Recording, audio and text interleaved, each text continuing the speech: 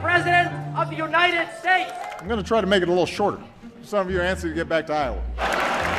I've been there. I'll be shaking hands afterwards if you want some tips. Change. Anyone claiming that America's economy is in decline is peddling fiction. Some of the only people in America who are going to work the same job in the same place with a health and retirement package for 30 years are sitting in this chamber. That spirit of discovery is in our DNA. Thomas Edison, and the Wright brothers, George Washington Carver, Grace Hopper, and Katherine Johnson, and Sally Ride. Oh, applause back there. Our biggest challenge. I have no doubt that the president with the gifts of Lincoln and Roosevelt. I'm putting Joe in charge of mission control.